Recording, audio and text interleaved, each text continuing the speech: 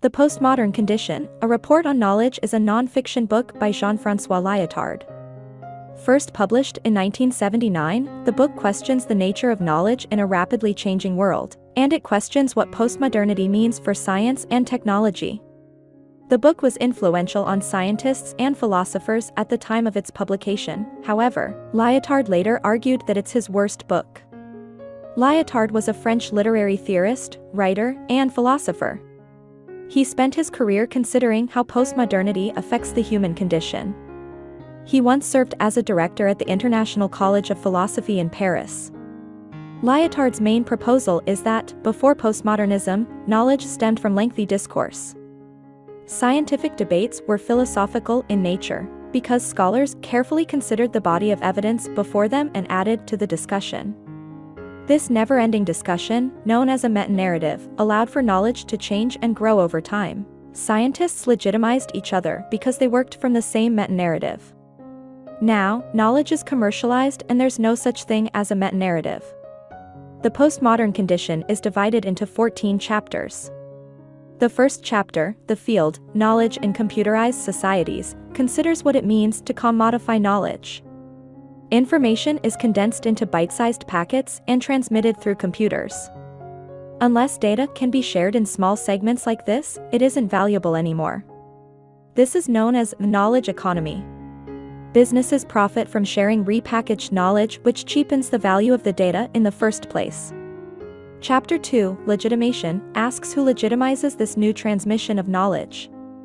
Lyotard worries that the government is controlling how much information the general public can access, which makes the pursuit of knowledge once again elitist and exclusive. Lyotard questions who authorizes this process. In other words, he wonders who watches the guardians. Language Games, Chapter 3, looks at the changing nature of language and communication. Our social interactions, and our knowledge consumption, changes depending on the mode of transmission. For example, we behave differently when we're reading from when we're on the telephone. Chapter 4, The Nature of the Social Bond, the modern alternative, suggests that knowledge and society are part of a larger modern social machine. Society and knowledge work together to facilitate progress, but this isn't an ideal model for real change because it's elitist. Lyotard continues this idea in The Nature of the Social Bond, the Postmodern Perspective. In Chapter 6, The Pragmatics of Narrative Knowledge, Lyotard draws a distinction between science and knowledge. Science is verifiable. When we conduct an experiment, we can replicate the same result numerous times. Knowledge is different. It is fluid, flexible, and efficient. In other words, a teacher passes knowledge on to their students. The process of knowledge transmission legitimizes the teacher. The students demonstrate this knowledge through standardized testing and pass it on to others. The Pragmatics of Scientific Knowledge, Chapter 7, considers scientific knowledge in more depth. Science isn't necessarily true, but it's true based on our understanding of natural laws. Chapter 8, The Narrative Function and the Legitimation of Knowledge, looks for any similarities between scientific knowledge and modern knowledge transmission. Lyotard finds that they both rely on a narrative to greater and lesser extents. Chapter 9, Narratives of the Legitimation of Knowledge, suggests that in a postmodernist society, the people play a large role in legitimizing knowledge going forward, because they can reject packaged information if they wish. Delegitimation, Chapter 10, continues Lyotard's main thesis that the meta-narrative is obsolete. Since this is a globalized world, and since no one person can master every language, there's no choice but to pass knowledge through smaller social channels and legitimize it through social and cultural acceptance. Never again will there be a single body of knowledge or a meta-narrative.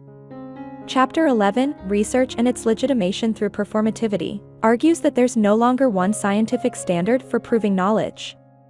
The problem is that, since we've industrialized knowledge, only the wealthy know the real answers to everything, and they selectively transmit this information to shape society.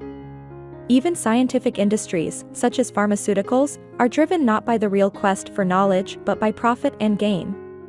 Chapter 12, Education and its Legitimation through Performativity, argues that knowledge no longer ends in the schoolyard or university campus. We must constantly learn and adapt if we plan on surviving in an industrialized world. Chapter 13, Postmodern Science as the Search for Instabilities, says that there's nothing stable about today's educational model. Lyotard continues his argument about adaptation.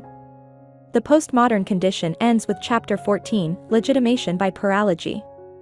Here, Lyotard wonders if there's ever been such a thing as a truly stable, scientific model for knowledge transmission. Our understanding, and our abilities, shift all the time, and our potential for learning grows with every passing decade. Lyotard argues that this is a good thing. If we accept that nothing's permanent, and that everything we think we know is subject to challenge, we'll question what society, and the government, tell us. I hope you enjoyed this video. Leave a like if you did and be sure to subscribe. Thank you.